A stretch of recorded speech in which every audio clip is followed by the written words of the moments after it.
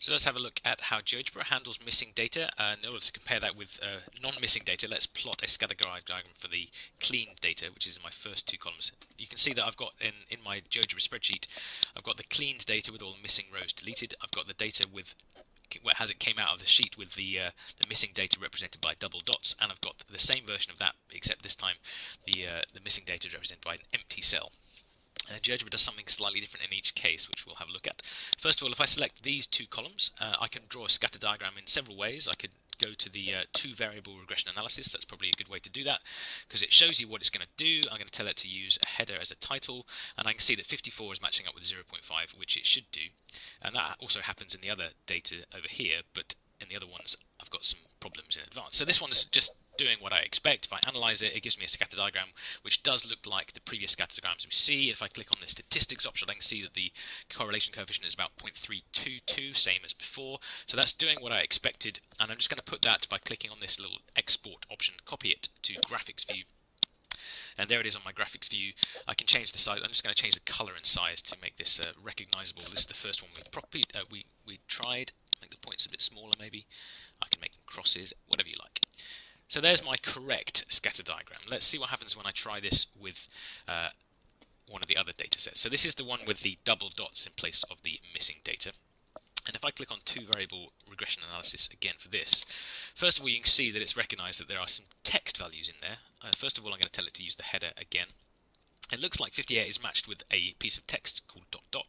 but 54 looks like it's matched with 0.5, which is fine, I think, except when I click on Analyze, we get a scatter diagram which is definitely looking different. It's a bit of a puzzle what it's actually doing. If I click on the statistics option, you can see my correlation coefficient is 0.025. That's different from what it was. So something is wrong. This is not doing what I wanted it to do. What is it doing? Well, it's not obvious, but if I copy it to graphics view, you can see first of all that it's different from those red crosses. And you can also see the list it's created up here, which gives us a clue.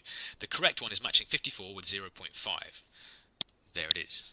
This one is matching 58 with 0.5. Well, the 58 turned up there, and the 0.5 turned up there. So what it's doing is it's finding the first element in that list and matching it to the first one that's a number in that list, which is there. So we should then get 43 matched with 36.3, and that is exactly what's happening. This is just wrong. It's matching the wrong bit of data. That's from one country, and that's from another country. So this scatter diagram I've just plotted is just wrong. And if you were just doing it quickly without paying too much attention, that would be easy to miss. It is important to recognize that we can dodge this. I'm going to delete that list because that's wrong.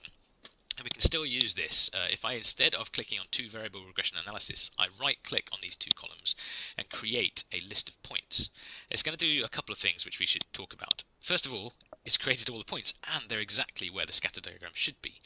So it turns out if you do it like that by creating a list of points, which you could also do from here, a list of points, it does dodge all the missing bits of data. It recognizes it can't plot a point at 58 with a blank, or rather with a double dot. So it doesn't. It only plots the ones where it has two values.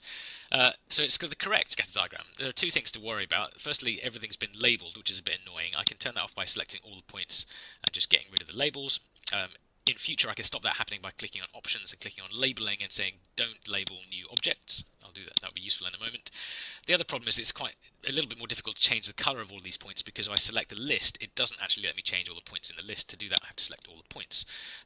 For now, I'm just going to delete them because they are the same as the previous red list. So I'm going to delete that list, and I'm going to delete all the points we just made. Okay, so you can make it work even with the double dots there. Let's see what happens with the blank data. I'm going to select those two columns. I'm going to try a two-variable regression analysis. This time it's looking like, this time it's telling me what it's doing. It's matching 58 with 0.5, and I check my data. 58 does not match with 0.5. 54 should match with 0.5. So this is already telling me it's doing something wrong, which is helpful. It's doing a slightly better job at dealing with those blanks than this double dot business was, which looked like it was doing okay, but this is clearly wrong, and if I analyze it, we get the same wrong scatter graph as before, the same wrong correlation coefficient. I'm not even going to put this on the screen because it's just wrong. Interestingly though, you can again make this work if you select these two, and instead of clicking on two-variable regression analysis, you create a list of points. Let's do it the other way around this time. List of points, let's make them dependent. There we go. Actually, they've turned up on the screen again. They've covered up my red dots. This is now correct. And because I actually turned the labeling option off before, they haven't been labeled. But this time, if I want to select them all to change their colors, I'd have to select all the points by clicking on points there, and then I could change them to green or something like that. So you can make it work in GeoGebra, and to be honest, I think GeoGebra does a better job at dealing with errors and of missing data. But as is the case with all of these software packages, it's better to be very explicit about what you mean and only give it the data that you know is correct, and don't rely on what it might or might not do with data that it doesn't know how to interpret. So leave missing data in at your own peril, and at least know what it's likely to do if you do leave it in there. Hopefully that's helped you understand what GeoGebra does with missing data.